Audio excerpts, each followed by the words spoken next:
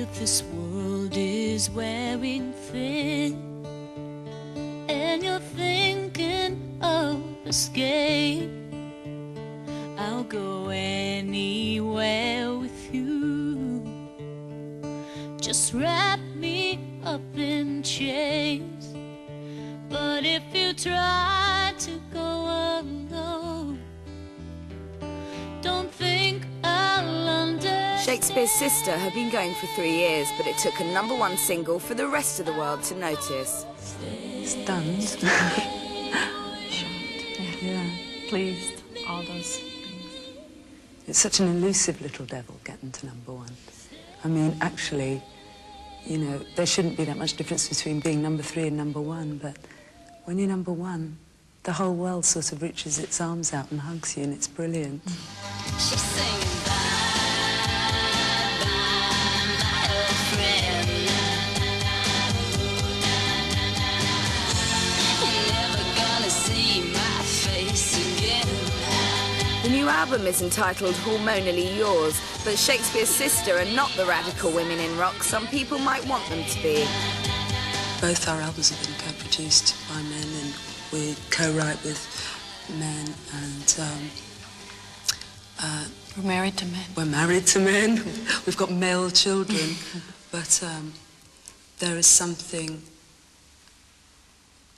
very empathic between women that doesn't need to be explained. It's a certain experience of life and a certain perspective.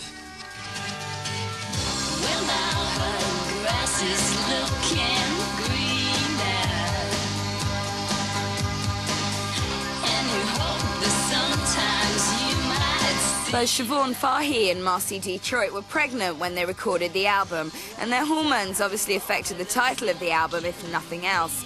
For Siobhan, though, being a mother is a way of coping with fame. Having children certainly does that. I mean, it's such a different world. You virtually turn into, you take off one hat and you put on another.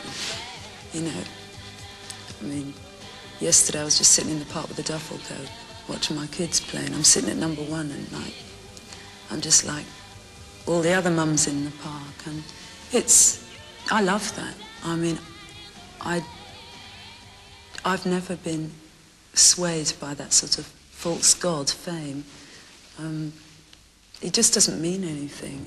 Oh, baby, don't forget, I'll save you, it's not over yet. If you're feeling sick and it starts to rain, when you're in a fix, I'll ease your pain. I'll be your heroine.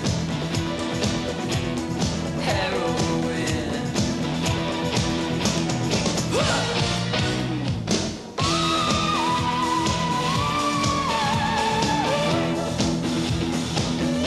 It makes me feel uncomfortable because there is too heavy a focus on me from the point of view of,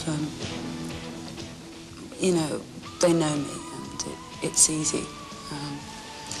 But I think, particularly with the success of Stay, it's really brought Marcy to people's attention, not just as a musician but as a great singer.